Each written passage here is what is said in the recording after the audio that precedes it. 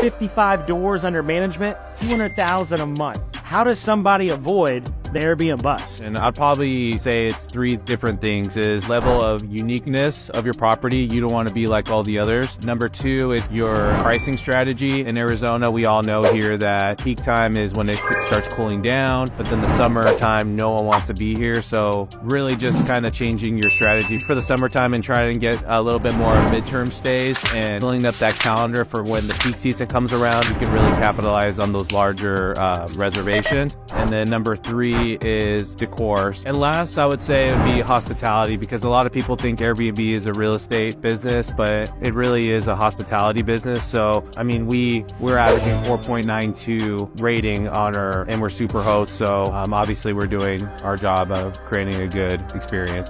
You guys heard it from Daniel himself. This guy's gonna hit $2 million in the next 12 months as a co-host. You guys wanna know more about Daniel? Give him a follow.